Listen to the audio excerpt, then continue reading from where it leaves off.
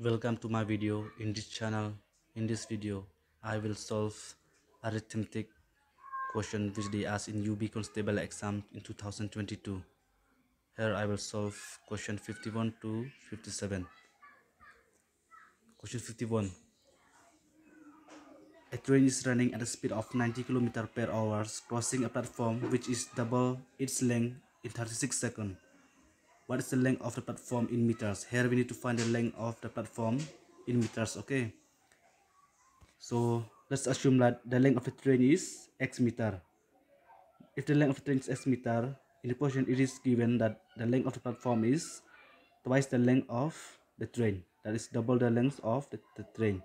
So the length of the platform will be twice the length of the train. Length of the train is x, so it will become twice x. So it is also given that the speed of the train is 90 km per hour, but it is given in kilometer per hour. But in the question we need to find it in meters, so we need to convert it into meter per second. So in order to convert into meter per second, we need to multiply by 5 by 18. Whenever we convert kilometer per hour into meter per second, we need to multiply by 5 by 18. So 90 as it is into 5 by 18 meter per second. After solving this, we will get 25 meter per second.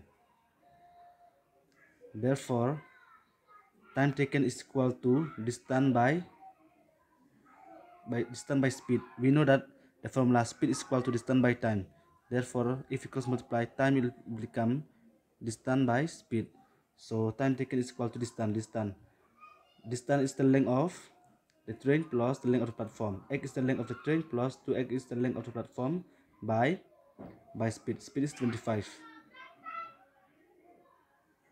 which is equal to 36.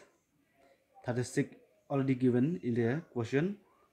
It's the time taken by the train to cross its platform. Okay, so if you cross multiply, x plus 2x is 3x, 25 it is 25 in the denominator, and then 36 is 36. Therefore we need to find this x. X is actually the length of the train. Okay, we need to find this x. If you cross multiply this 25, if it goes to other side, it will go to the numerator, and this 3, if you go to the other side, it will go down, it will go to the denominator. Therefore x is equal to 36 into 25 divided by 3. So if we cancel 3 ones are 3, and 3 12s are 36. So 12 into 25 is equal to 300 meter. Okay, so x, what is x? X is the length of the train. X the length of the train, which is 300 meter. So we know that the length of the platform is twice the length of the train. Twice means 2x. Therefore 2x is equal to 2 into 300, which is equal to 600. Therefore the length of the platform is 600. But in the option 600 is not given, so the answer will be option D, none of the above. Question 52. A car covers a distance of 816 km in 12 hours. What is the speed of the car? We know the formula. Speed is equal to distance by time. Okay, speed is equal to distance by time. Distance also already given, time is also already given. We only need to find the speed. So speed is equal to distance by time. Speed is equal to distance by time. Distance is 816 and then time is 12. So if we divide 816 by 12, we will get 68. Therefore the answer is option D, 68 km per hour. Question 53. A and B can do a piece of work in 20 days. B and C can do it in 60 days. If B alone can do it in 90 days, in what time will A and C do it together? This question can be solved by different method. You can solve it by LCM method also. So I already explained it here.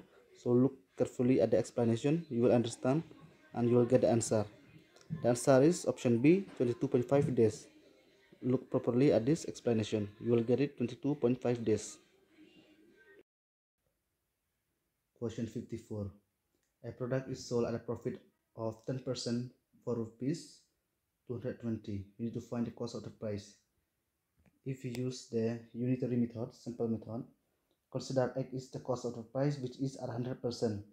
So in question it says that the product is, this product x is sold at 10% profit. That means at 110%. So selling price already given. This selling price 220 is at 110%. So if you divide x by 220, 100 by 110, if you cross multiply, x will remain here only, and this 220 will go to the numerator. So x will become 100 into 220 by 110.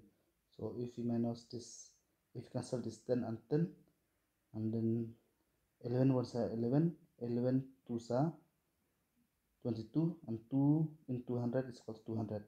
Therefore the cost of this is the cost of product. Cost of the product is 200. Okay, cost price is 200. So 10% of this 200 is 10% of 200 is 20. Okay, this one cancel, 20 down cancel, 20 up cancel, 2 into 10 is 20. So cost price is 200 and selling price is 220. We sell it at 10% profit, that is 20 rupees profit, 220. Therefore cost price is 200 only. Question 55. The charges of hire car are Rs 400 per kilometer for the first 60 kilometer, rupees 5 per kilometer for the next 60 kilometer, and rupees 8 for every 5 kilometer for further journey. If the balance money left over with Rohit is 1/4 of what he paid towards the charges of the hire car for traveling 320 kilometers, how much money did he have initially with him? So it is given charge for the first 60 kilometer is rupees 4. Therefore 4 into 60 kilometer is, it will become rupees 240. Charge for the second 60 kilometer is 60 kilometer into 5 rupees, which is equal to 300 rupees. And it is also given that rupees 8 is for every 5 kilometer for further journey. That means 60 kilometer plus 60 is 120 kilometer. Okay, total is 320. Therefore for the next 200 kilometer, 200 plus 120 is 320. Okay, because total is 320.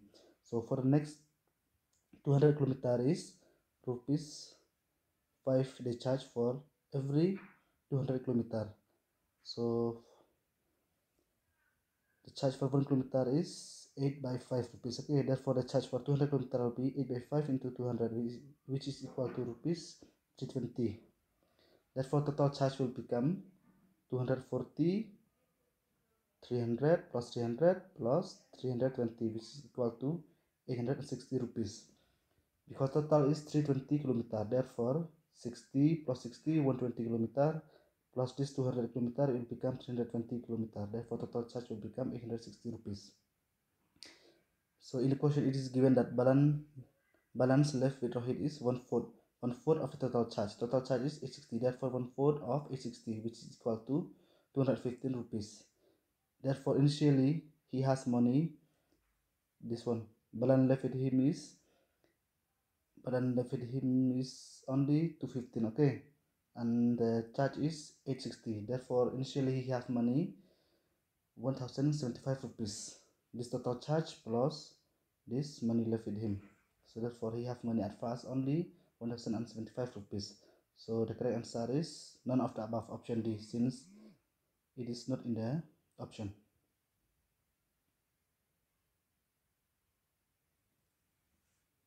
Question 56.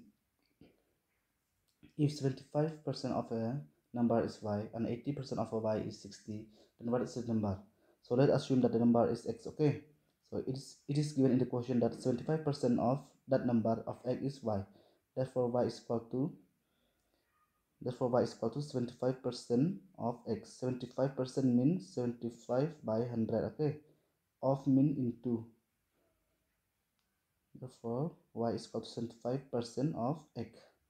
Therefore we need to find x. We need to find a number. X is equal to, if you cross multiply, 100 will go up, okay, in the numerator 100, and then 75 it will go to the denominator down here.